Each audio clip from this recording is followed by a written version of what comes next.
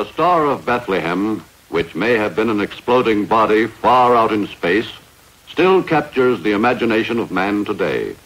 The three wise men who followed the star to the cradle of Christianity remain a symbol of man's unending endeavor to seek out the mysteries of the skies above him. Today, almost 2,000 years after the wise men's journey, modern man's interest in the universe is dramatized by his fascination with space travel. The younger generation, too, finds this subject filled with exciting possibilities. For the boys of today, the spacesuit has replaced the cowboy outfit of an earlier year, and the dream of a rocket trip to some distant planet has outdated the old-fashioned desire to fly a plane around the world. Today, man can see deep into space. He can photograph celestial bodies and even other universes millions of light years away, as he continues his age-old effort to push back the boundaries of the world he lives in.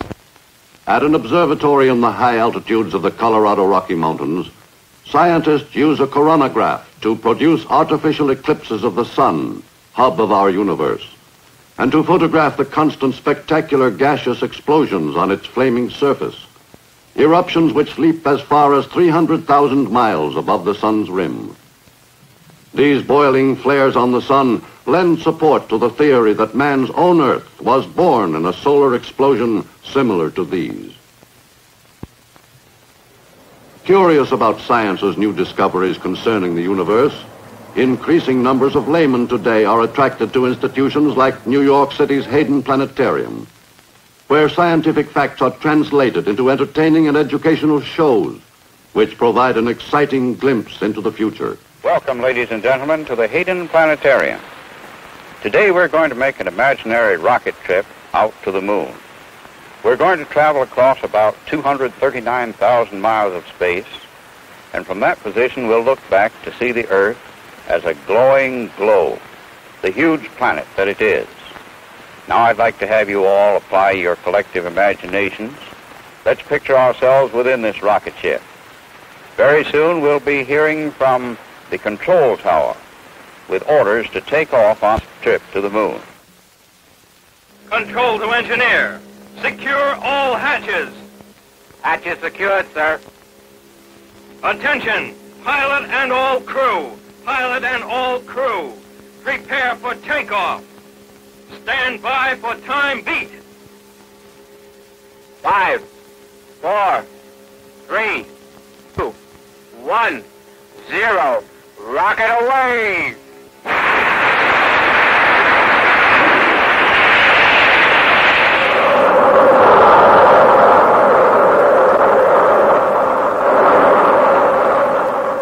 As the expanding image of the moon is flashed on the planetarium dome, these spectators get a suggestion of what it would be like to speed toward the moon in a rocket ship.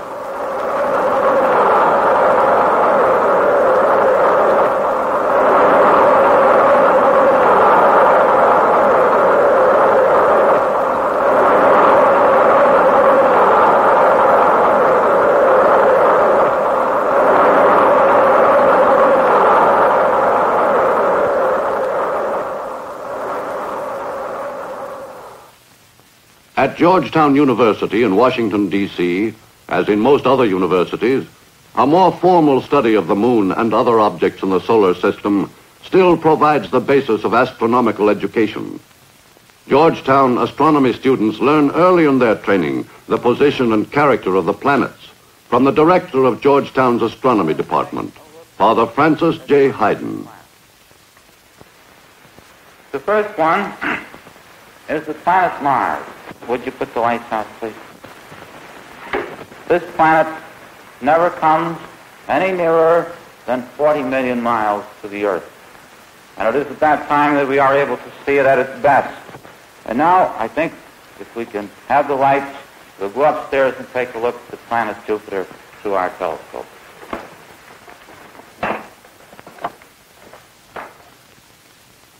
The students look forward to this moment when the laboratory phase of their class takes them to the observatory's dome.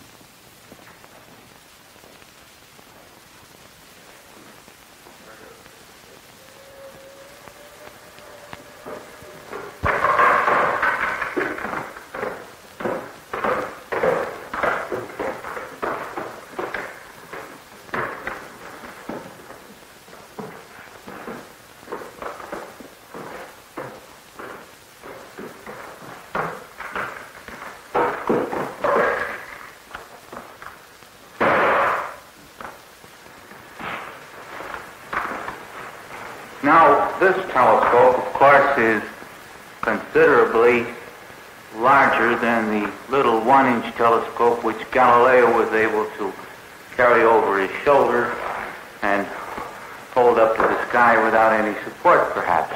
And Mr. Burney, if you'll take charge of the motor for turning the dome, Mr. Harrington, if you'll open the shutter, I think why we shall get underway.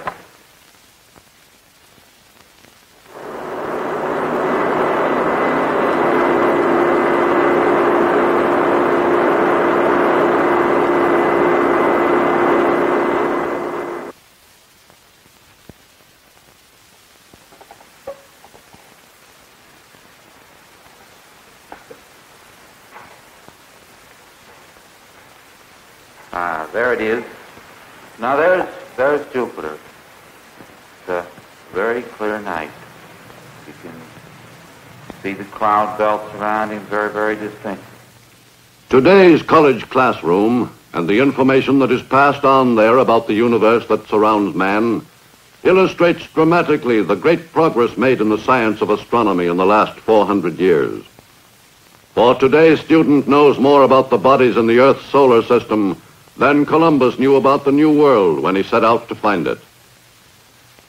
But the equipment to which the student has access today is useful only in the most elementary study of the bodies closest to the Earth. On Palomar Mountain near Pasadena, California, modern science's most powerful eye for peering into the vast regions of space is the 200-inch Hale telescope.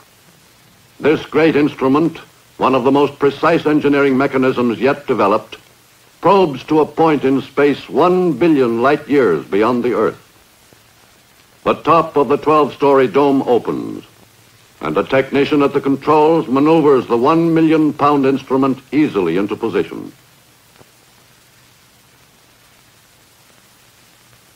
A specially designed elevator lifts the scientific observer to the cylindrical cage in the telescope tube. He is then in what is called prime focus position. This Hale telescope is used for photographing various parts of the universe every clear night of the year. It has been in operation since 1948. As the elevator descends, a final adjustment of position is made to enable the astronomer to get a perfect shot of his subject. Palomar's telescope, with its great magnification and light-gathering power, is used almost entirely as a camera. An adjustable diaphragm acts as a variable stop setting, just as in an ordinary camera. In a time exposure just a few minutes long, many hundreds of stars can be recorded, stars which the eye could never see directly. For the most part, the Hale telescope has been used to photograph the stars and nebulae many millions of light years distant from our own solar system. But recently, its great lens was trained on the Earth's nearest neighbors, the moon and the planets which, with the Earth, revolve around the sun. Mount Palomar Observatory has just released photographs of this newsworthy experiment. One of the most spectacular shots taken is that of the planet Saturn and its famous rings, 170,000 miles in diameter, but only 10 miles thick. At the Naval Research Laboratory outside Washington, D.C., scientists are studying a new kind of astronomy called radio astronomy. This large saucer-shaped antenna, 50 feet in diameter, sits atop one of the Navy's buildings and scans the sky to pick up cosmic noises made by stars which cannot be seen, but which can be heard. Already, more than 100 such stars have been discovered. Not only invisible stars give off radio waves, however. The sun and other visible stars send radio signals of their own. The narrow beam of the radio telescope's antenna can sweep across the surface of the sun, for instance, and pick up information about the sun that visibility alone cannot give. Inside an adjoining building where a remote control unit directs the movements of the antenna, Dr. John P. Hagen follows the record made by a signal from the sun. It shows the temperature of a region deep in the sun's atmosphere. The Naval Research Laboratory is also involved, along with other branches of the military establishment, in another kind of exploration of the universe. the government's rocket project. One of the men most familiar with this operation is the director of the Navy's Viking rocket project, Milton Rosen. Since the end of the Second World War, the government of the United States has been probing into space with its great new rockets. Although these rockets have been designed and built with the purpose in mind of developing better weapons for defense, they are nonetheless our first explorers of space. And in their flights, we can see how far back these space frontiers have been pushed today. In many respects, the rocket capital of the United States is White Sands Proving Ground in New Mexico, where rocket vehicles designed and built in widely different parts of the country are tested and fired. At White Sands, the Army's V-2 rocket was the first U.S. missile to prove the success of high-altitude rocket experimentation. Building rockets, however, has been slow and often heartbreaking work. For every missile that successfully lifts itself into space, there have been many discouraging setbacks and many failures.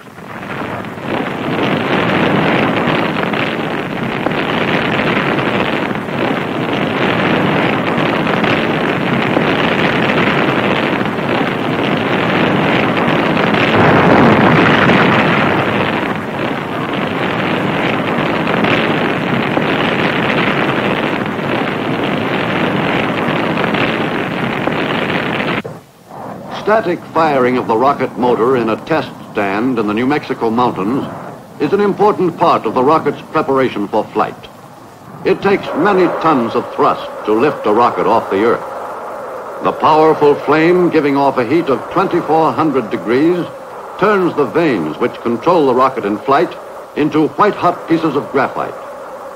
Even with the tremendous achievements that have been made, we have only scratched the surface of what must be done before we can build a vehicle that can carry men into outer space and return them safely to the Earth's surface. Take the moon, for instance.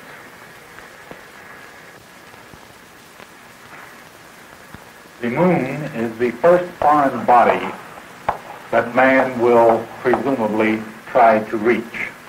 The moon is 238,000 miles away from us. How much of this distance has man covered already? The Navy's Viking rocket reached an altitude of 138 miles, the highest altitude achieved by a single-stage rocket. The Wac Corporal, a small rocket fired from the nose of the Army's V-2 while in flight, is the most ambitious two-stage rocket yet attempted. It reached a height of 250 miles. In terms of engineering achievement, we have a long way with these machines. In terms of a trip to the moon, we have hardly lifted ourselves above the ground. 99 9/10% of the distance to the moon remains untraversed by any man-made machine. The problems of human engineering that must be considered before we can hope to travel in space are enough to stagger the imagination. At the Air Force's Aeromedical Field Laboratory in Holloman Field, New Mexico, research is conducted on problems that would affect living cells in space. Mice are used to determine the effect of weightlessness in space on living beings. A camera is installed in the rocket to record their reactions. A monkey was placed in the rocket chamber too, but was not photographed. Experiments like this are necessary for medical science to determine the probable effect on man himself when he finally reaches outer space. For man today has achieved a height of only 15 miles, and above that, little is known of his ability to travel. In the control shack, the final preparations are made for the rocket flight which will carry the animals many miles higher than man has attained himself.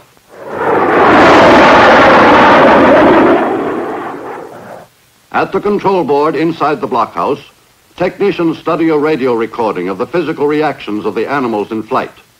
The signals are transmitted by radio waves from the rocket. The speed of the falling rocket, 2,000 miles an hour, offsets the pull of gravity, and the mice are weightless. The mouse farther from the camera has a perch to hold to, but the mouse closer to the camera simply bounces around inside his container. The camera is catching the mice's reactions from the side of their transparent containers. The normal center of gravity is at the bottom of the screen.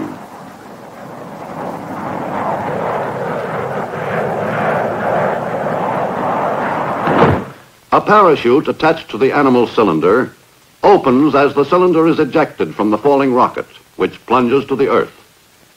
With the cylinder's speed checked by the parachute, the animals inside are returned to normal gravity conditions. As the cylinder approaches the earth, the mice regain their weight and settle once more at the bottom of their container.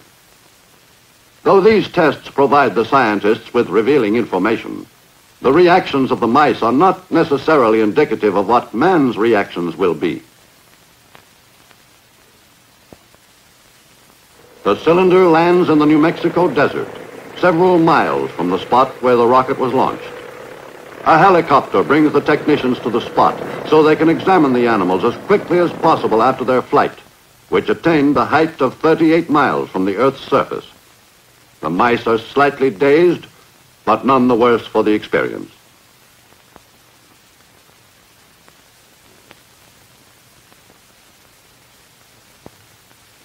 At the Naval Air Development Center in Johnsville, Pennsylvania, another kind of experiment is conducted relating to man's ability to travel into space. A volunteer is strapped into the cockpit of a 50-foot arm called the centrifuge, which will measure his ability to stand high-speed acceleration. Doctors examine his condition before he begins his test. Instruments to measure his breathing and heartbeat and to record the action of his brain are strapped in with him. As the door to the chamber closes behind the examining personnel, the subject is left alone, ready to submit himself to pressure similar to what he would experience if he ever traveled in a rocket above the atmosphere. Driven by a 4,000 horsepower motor, the long arm of the centrifuge revolves in a circle 100 feet in diameter, slowly at first, but gradually gaining speed.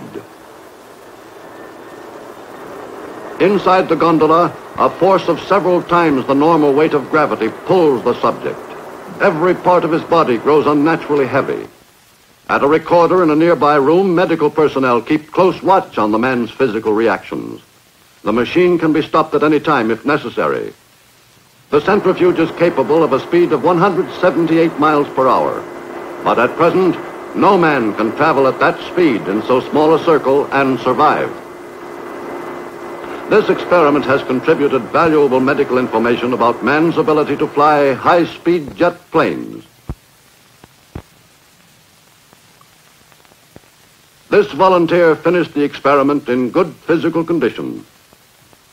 With these experiments, officials at Johnsville are trying to anticipate the conditions under which man will travel in rocket or jet aircraft in terms of interplanetary flight or flights outside the Earth's atmosphere. Men like this volunteer are furnishing medical science with the basic research needed in determining whether man can survive in outer space. Experiments like these bring man closer to the day when he may venture into the far reaches of this universe. The greatest modern contribution to man's understanding of his universe has been made by Dr. Albert Einstein, who has spent his life developing theories to explain the forces governing the functioning of the universe. Some of these theories are today on the verge of being proven by practical experiments. Although man has not yet risen more than 15 miles from his Earth, he knows how this planet will look below him when he finally ventures beyond that height. A movie camera installed in this V-2 rocket is about to record the most graphic actual pictures yet taken of how the Earth looks from a point in space. Above the sands of New Mexico, the rocket thrusts into space at more than 3,000 miles an hour.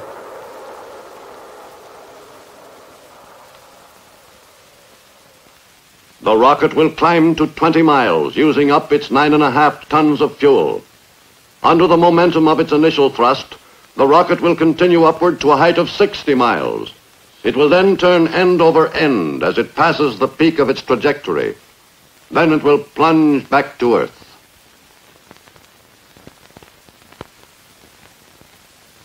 Inside the rocket, the camera focuses on the Earth, receding into the distance below. The action recorded by the camera has been slowed down so that the details on the Earth's surface can be viewed more clearly. The rocket reaches its first 20 miles and expends its fuel during its first 60 seconds of flight. Now the rocket is traveling upward on its momentum for some 40 miles more. Here the camera action is stopped as we see below the Rio Grande Valley and the mountains of the Continental Divide beyond. This film is being recorded by the Johns Hopkins Applied Physics Laboratory under the sponsorship of the United States Navy.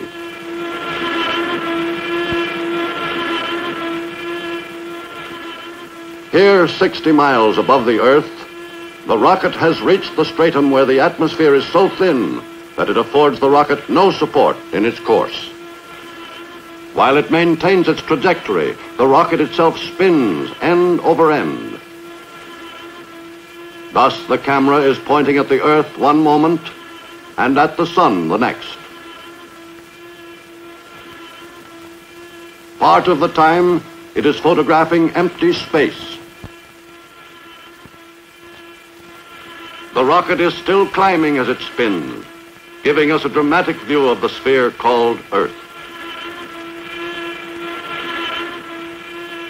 The rocket is moving at a speed of about a mile a second.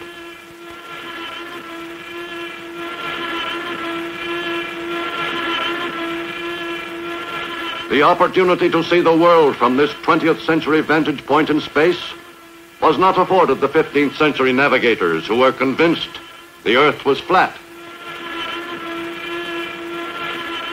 Scientists today know little of what a man's reactions would be, assuming that our technical development makes it possible one day for man to survive in a rocket at this height. He may grow exhilarated or depressed. His psychological reactions are completely unpredictable. When it is pointed earthward in the spinning rocket, the camera always films the same area of the world. The plains of Texas, the hills of New Mexico and Wyoming, and the fertile valleys of California. The rocket is still spinning as it approaches the peak of its trajectory.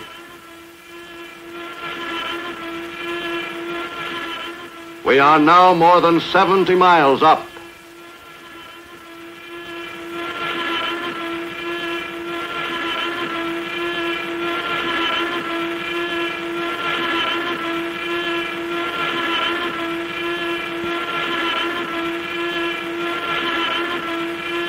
This is the top, and the film is stopped to show you how the Earth looks from 76 miles up.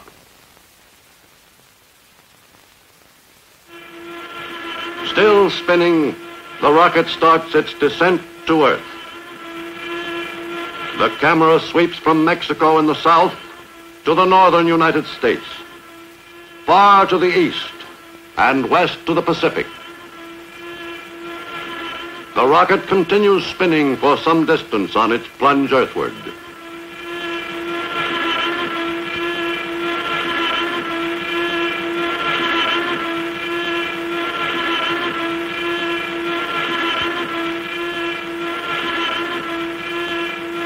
"700 miles to the west, the Gulf of California and adjoining Arizona lie just this side of the horizon. The rocket plummets to its crash in the New Mexico desert. But the protected camera preserves the film which has recorded this pioneering exploration of the universe in which we live. Time marches on.